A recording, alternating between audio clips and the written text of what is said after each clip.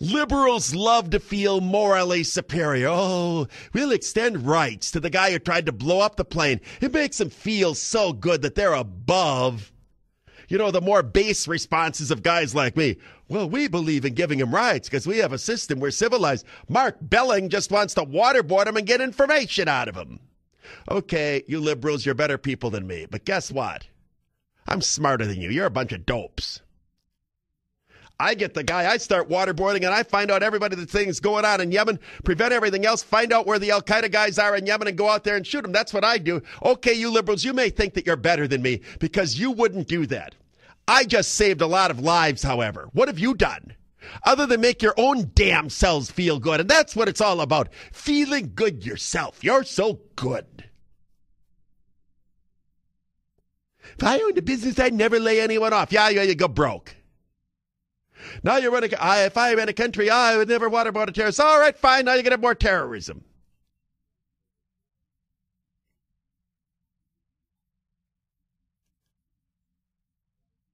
To be an American liberal is to engage in permanent ideological self-gratification. I was going to use the M word, but I don't need to. Permanent ideological self-gratification. The constant telling yourself you're better than everybody else because you're above certain things. I want to save the planet, so I don't support SUVs. I'm a humanitarian, so I don't support putting a terrorist at Guantanamo. This is all about making yourself feel good. You're bleeping off to make yourself get your own little jollies. That's what it is. You're not better than me. You're dumber than me. What you are is somebody that constantly has a need to feel as though you're morally superior. Okay, feel you're morally superior. I'm intellectually superior, and guess what? I got you on the moral side, too, because your moral superiority is going to get a lot of people killed.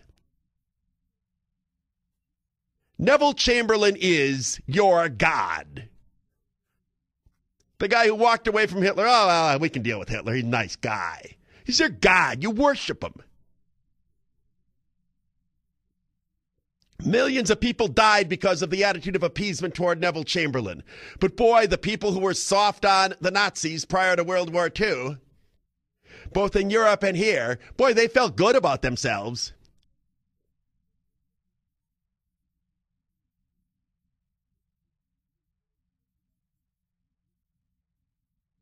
Feeling morally superior doesn't mean you are morally superior. Just as bleeping off doesn't mean you had sex with a woman.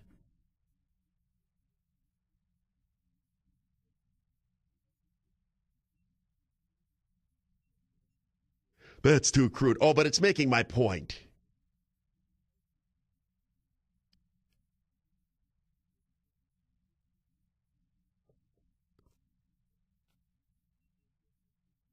You're appealing to the basest instincts of Americans. No, I'm appealing to their common sense.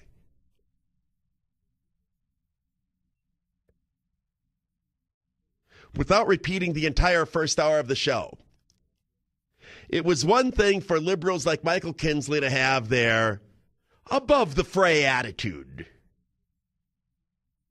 when they didn't have any power because the American people weren't dumb enough to put them in charge of anything. Now, the buddy of former terrorist William Ayers of the Weather Underground is the President of the United States. Now these people and their thinking are in charge. They are in power. Two people, two leaders, two approaches. Approach number one. A guy with roots in the Al-Qaeda operation in Yemen gets on a plane and tries to blow it up.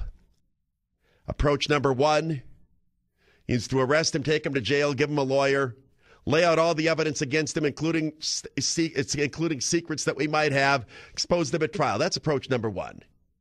Why, it's the American way. We've been fair. We've extended rights.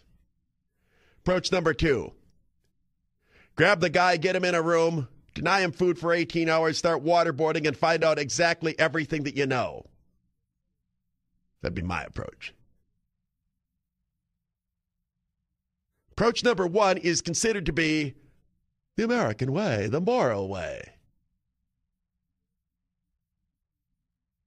Which approach saves more lives? I'd argue the one that saves more lives is the one that in the end is the morally superior one.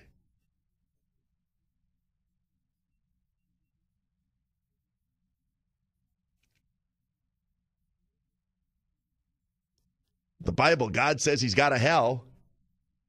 Imagine sending somebody to hell for eternity. That sounds like a pretty miserable thing to do, right? Just because something seems terrible doesn't mean it's bad.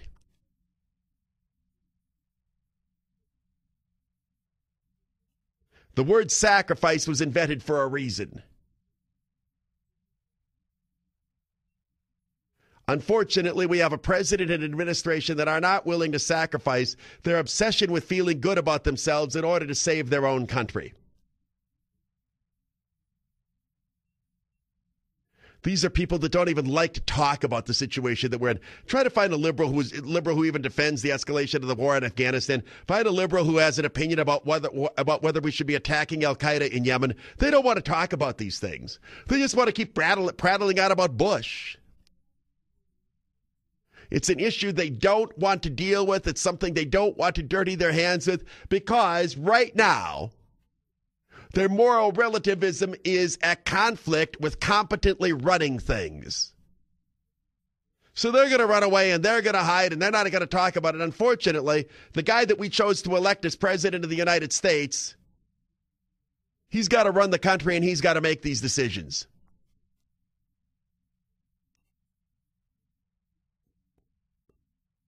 And as I said, I'm not saying that everybody who is soft and has weaknesses like this is a liberal. There are some on my side on the right that are like it as well. Pat Buchanan has shown signs of being a softie when it comes to Muslim terrorism. Ron Paul's a lunatic.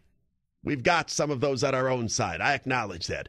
I'm telling you that the prevailing way of the prevailing liberal view on this is the one that I'm describing.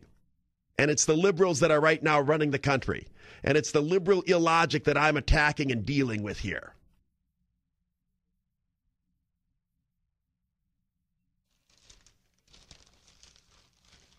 Some of you think if you have a headache that you just be nice to the headache and hope it goes away.